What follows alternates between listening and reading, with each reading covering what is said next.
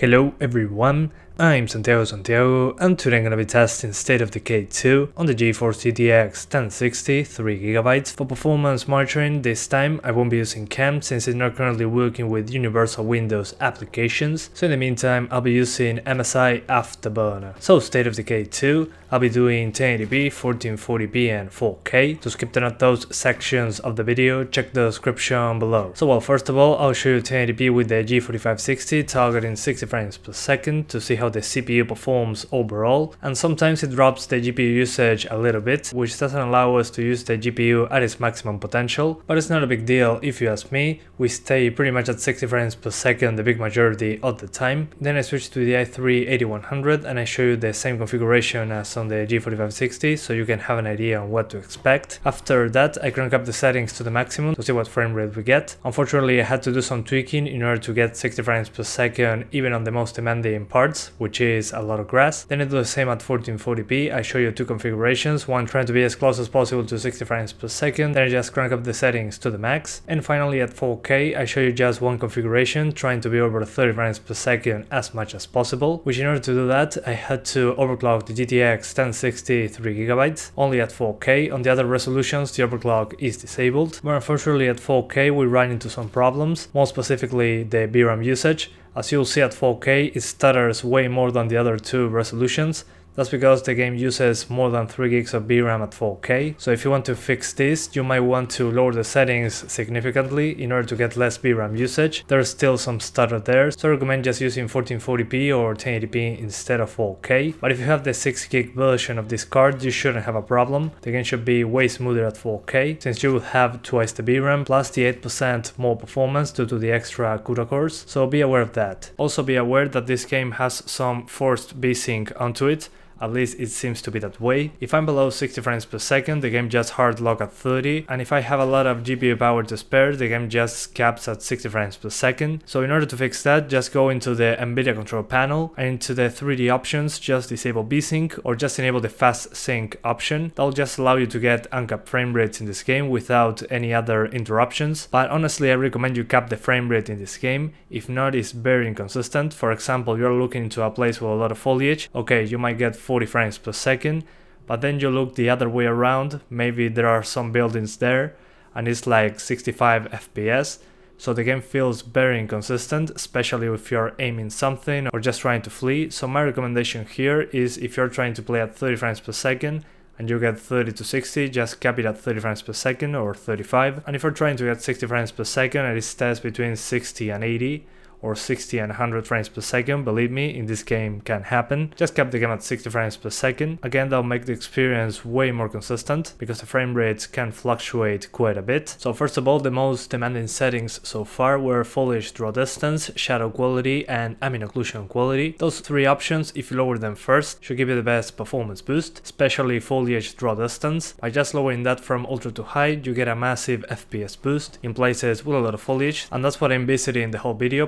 Places with just a lot of grass and trees. Despite the options we have here, the grass draw distance is kinda poor, plus it's a huge performance hit. Not sure what's up with that, with the grass in this game. If you lower that to low, there is no grass whatsoever, so be aware of that. Then the shadow quality from ultra to high, another noticeable FPS boost, and ambient occlusion as well. By just lowering that from ultra to medium, for example, you get a very noticeable FPS difference. Then the other options I didn't mention, just lower them in groups if you want a good FPS improvement from those, because those individually don't make a huge performance difference. And well, there are a couple bugs with the options menu. First of all, the default quality, you have low, medium, high and ultra. That's usually just to change all the options to a preset. Despite changing the preset, it also changes the internal rendering resolution of the game. So for example, if you are 1080p and put the default quality on ultra, then each of the options individually are lowered to low. That means that you have the lowest settings plus the 1080p native resolution. But if you just put the default quality on low, despite having all the options on low, you're not on 1080p anymore. I'll just lower the resolution scale and the options as as well, so be aware of that. In that case, it will mean that you will be below 1080p and with the lowest settings at the same time. So yeah, my recommendation here, just put the default quality on ultra and then lower the options that you want to lower individually, so you don't have a lower resolution than native. And then the subsurface scattering option, when you put the ultra preset, it stays on high by default, and if I put it on ultra, get out of the options menu and go back in, the subsurface scattering option stays on high anyway, so you cannot go over high on that option. And in the video options you have full screen, but if you put full screen, it will take your desktop resolution to select the resolution of the game, so you cannot manually choose a resolution in game unless you go on windowed mode. So in order to remedy that, just put full screen, it will stay on desktop resolution. Just minimize the game, go into the display settings in Windows, just right click on the desktop and change your resolution there. So if you put 720p on your desktop, the game will just switch to 720p automatically, and that should be about it. And this game is running on Unreal Engine 4 at the moment, exclusive to the Windows 10 store. Honestly, I think that it will be on Steam in a few months from now, so personally I'll just wait for this game to be released on Steam, so you have more freedom on your game files and many other things, because the Windows 10 store is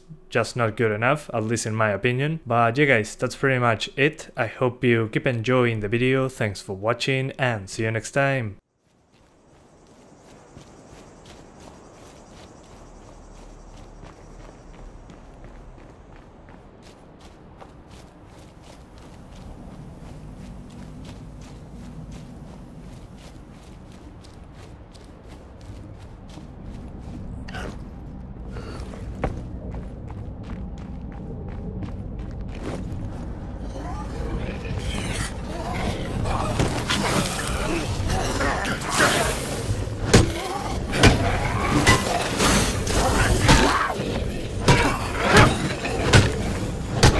Work.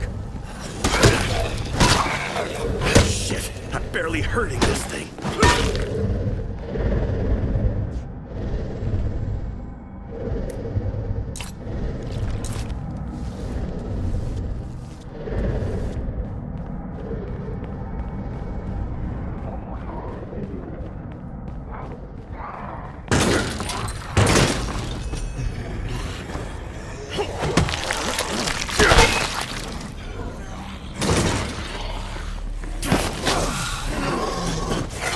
If I ain't careful, I'm gonna catch this thing soon.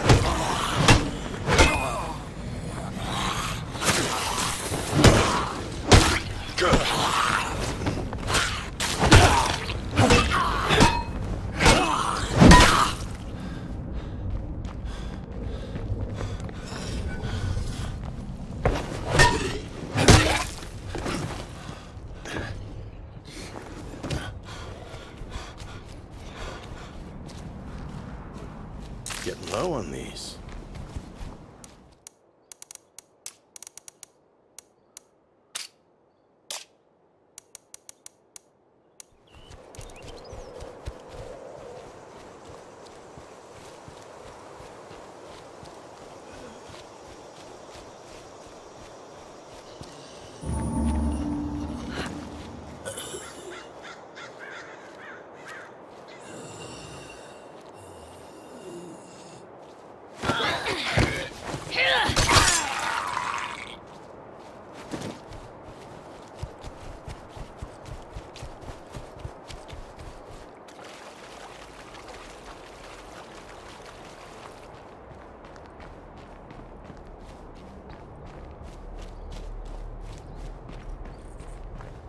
I wonder if that's actually blood I'm tasting in the air.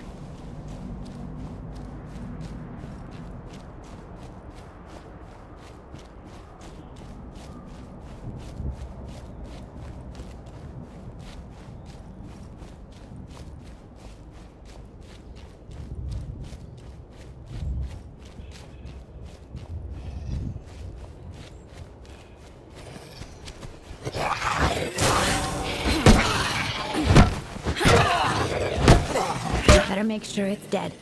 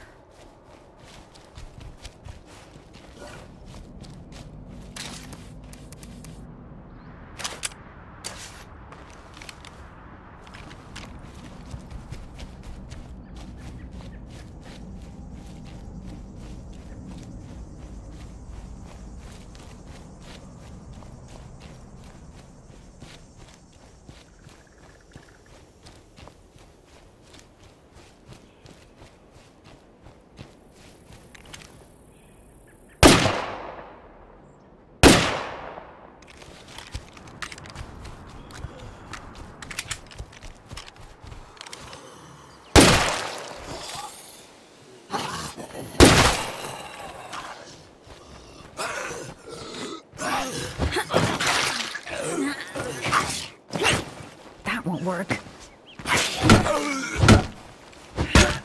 One left. Use that up.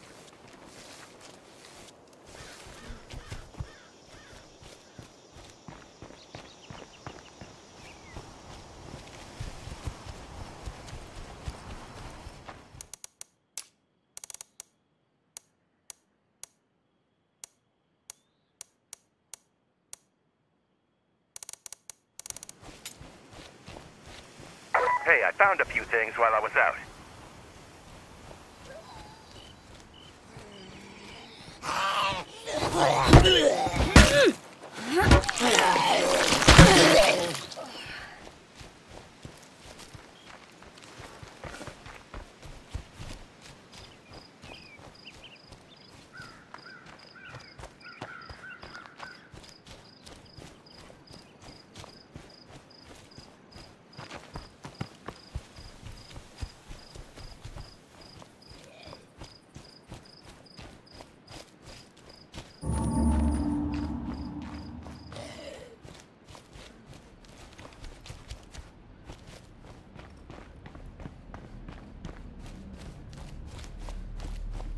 I wonder what makes plague zombies cluster in these areas.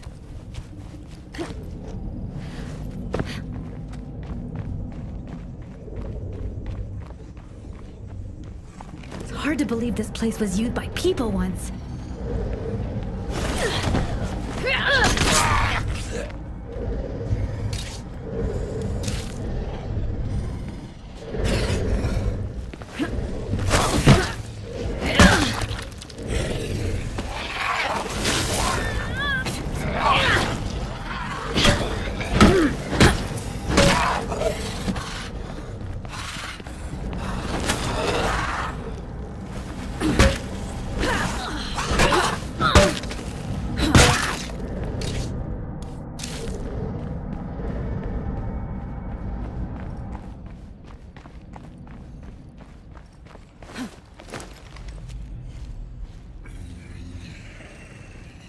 Anyone going on a fuel run soon? We're a bit low.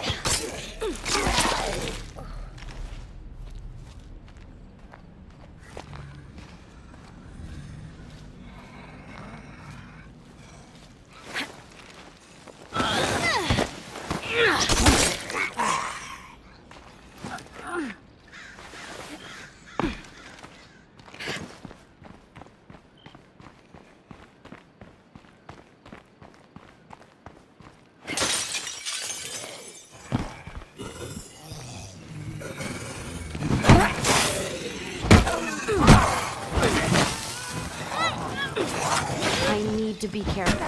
I really don't want to get blood plague. Oh, man.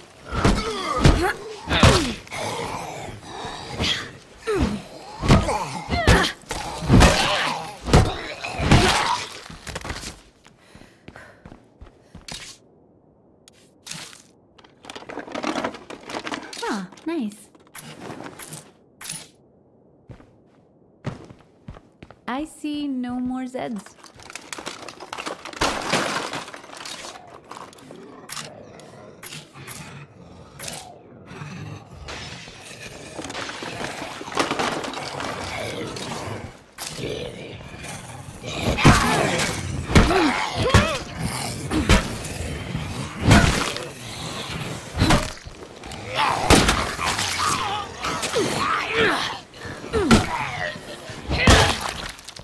almost out.